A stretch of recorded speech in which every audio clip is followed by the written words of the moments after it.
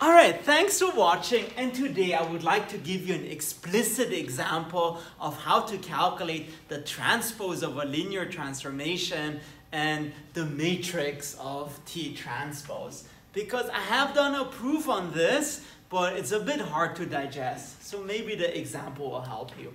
So let V be the space of polynomials of degree less than or equal to 1, so the space of ax equals ax plus b, and W be the space R2, and consider the following linear transformation, T from V to W, where T of P, what it does, it evaluates P at 0 and subtracts P at 1, and does P of 0 plus P prime of 0.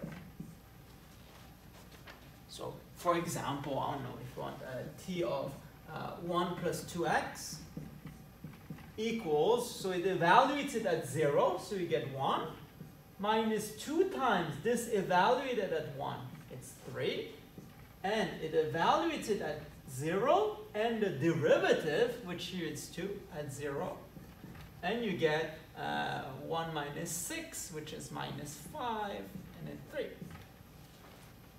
So indeed, it's a linear transformation from a polynomial space to R2. And the first question is, if f of AB equals to A minus 2B, the point is it's a linear functional from R2 to R, so it's in W star. The question is, calculate T transpose of F.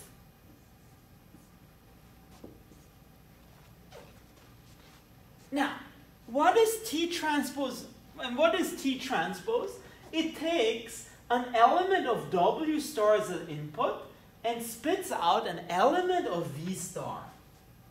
So this thing, it's in V star, which means it's a linear transformation from polynomials to R. In other words, it takes a polynomial as its input. So T transpose F of P, and again, that's in V, which is P1. And what does the transpose do? It just flips F and T. So it flips both sides, almost like a dot product, but removes this T. So it's F of T of P.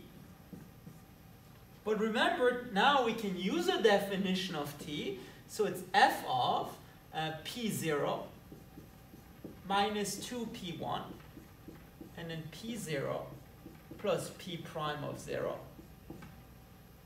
And remember, what does F do? It takes A, its first entry, and subtracts 2 times the second entry.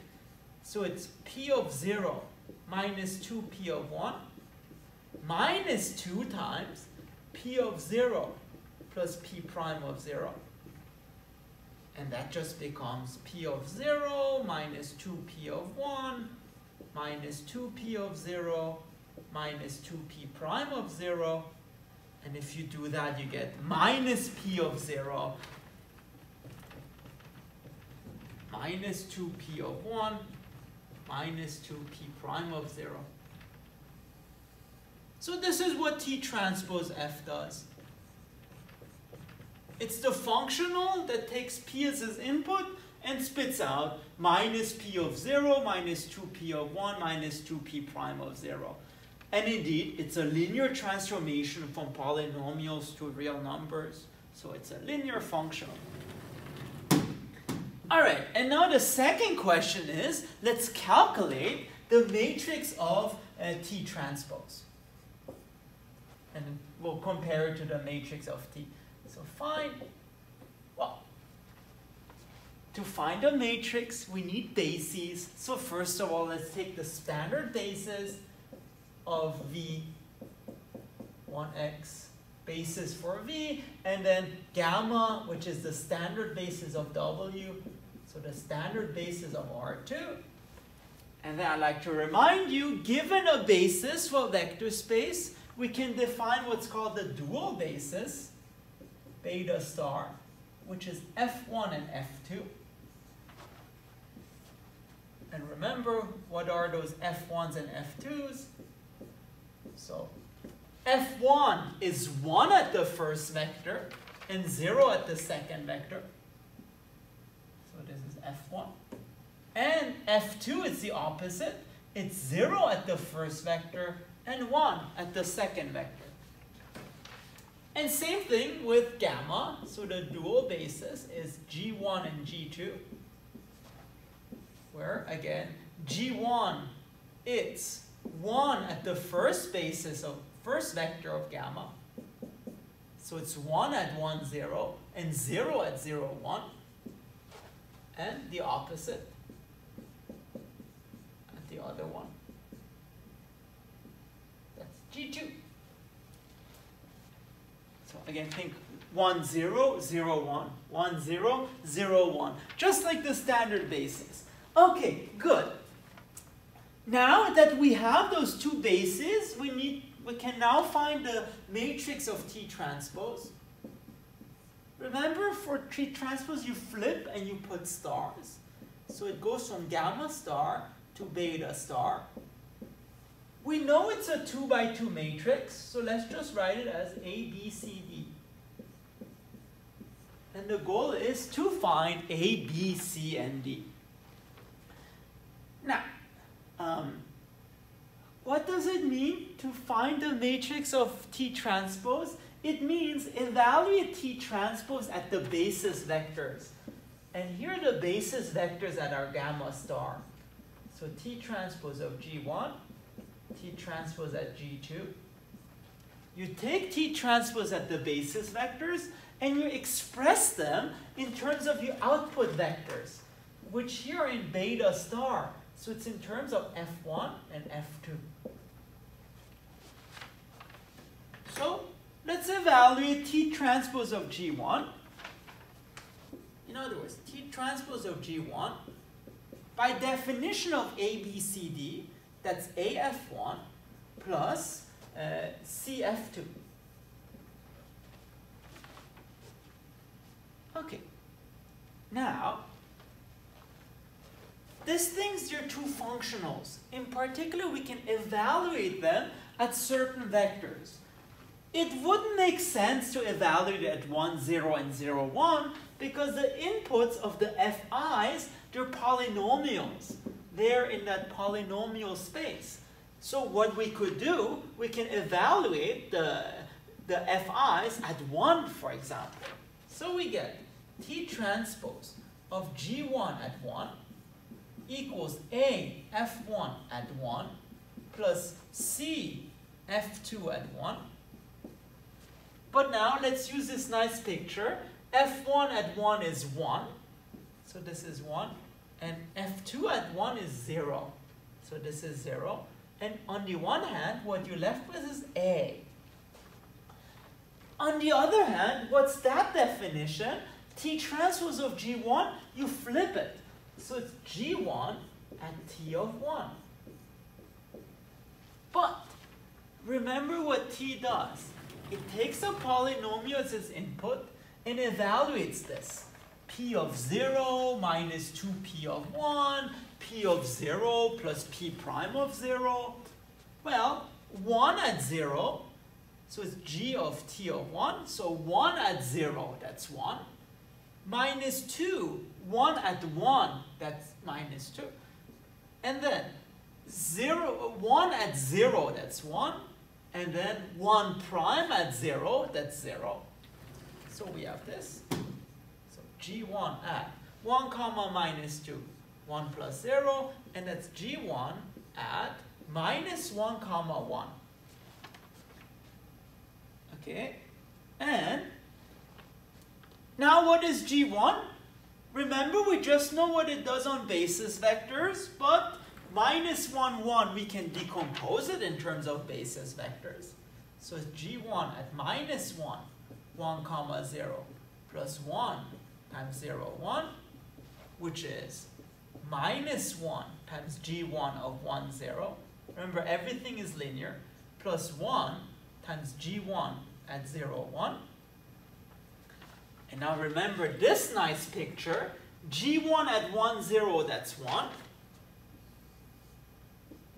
g1 at 0, 1 at 0. And in the end, you get minus 1. So, putting all this gibberish together, we then get A equals minus 1. And that gives us our first entry of the matrix. And don't worry, I'm not going to do it for every vector, but let's maybe do the same thing but with x. So let's see. Now, let's do the same thing. Sorry. Now I remember why we do that. Because we have this equality, okay? We have it with the F1. We already figured out what A is. Well, to figure out what C is, let's use the fact that F2 is 1 at x. So in particular, take the same identity and evaluate it at x. So T transpose of G1 at x, that's, I think, A F1 at x plus plus C F2 at x. And again, here's the polynomial x. And we know F1 is 0 here. F2 is 1 here. Again, F1 is 0 at x. F2 is 1 at x. And that equals to C. C. Once we find out what this is, we can figure out what C is. But remember, definition of T transpose, that's G1 of T of x. And let's see, again, let's use this definition. X at 0, that's 0. Minus 2, x at 1, that's 1. X at 0, it's 0. Plus x prime, which is 1. At 0, it's 1. So we have G1 at minus 2 comma 1. And again, you can express it as G1 at minus 2 times 1, 0 plus 1 times 0, 1. And that's minus 2 G1 at 1, 0 plus 1 at 0, 1. G1 at 0, 1. Now, again, this nice picture, G1 at 1, 0, that's 1. G1 at 0, 1, that's 0. So that's 1 and that's 0. And we get minus 2. So C is minus 2. So again, going back all these steps, C is minus 2.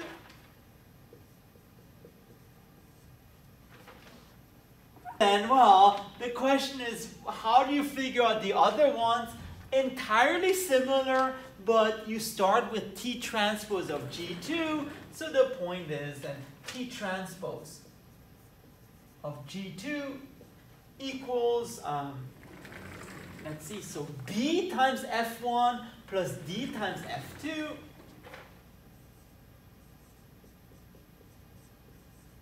F2, and then, well, let's see what we should find. I think we should find that B is 1 and D is 0, but let's see. 1 and D is 0. If, again, I take this equality, apply it to 1, and apply it to x, and then you finally get that this matrix, I believe, is just 1, 0. And that's on the one hand, we have our matrix T transpose, and now on the other hand, let's calculate the matrix of T and see what happens, and hopefully we get the transpose. Let's see. So now let's calculate the matrix of T from beta to gamma, and that's much easier. You just calculate the T of 1 and T of x, and express it in terms of 1, 0 and 0, 1. Now, T of 1, I calculated that already. It's 1 minus 2, and then 1 plus 0. So that's minus 1 comma 1, which is minus 1 times 1, 0, plus 1 times 0, 1. So we get minus 1 and 1. Okay, good. And then T of x, that becomes then, so 0 minus 2. So I just use the definition of T. And so 0 plus 0, that's minus 2 comma 0, which is minus 2 times 1, 0, plus 0 times 0, 1. So what this is saying is, yeah, the first column is minus 1, 1. The second column is minus 2, 0. And yes, that works because here we have T transpose, which is minus 1, 1, minus 2, 0. Here we have T, which is minus 1, minus 2, 1, 0. And notice it's precisely the original matrix transpose. So the matrix of T transpose equals to the matrix of T transpose. So indeed it is correct, so that's nice. And here we did it like the slow way, but indeed you can just, if you understand the proof of it, you can just use the proof, and it's really just an illustration of that. All right, I hope you like this dual space extravaganza. If you want to see more math, please make sure to subscribe to my channel. Thank you very much.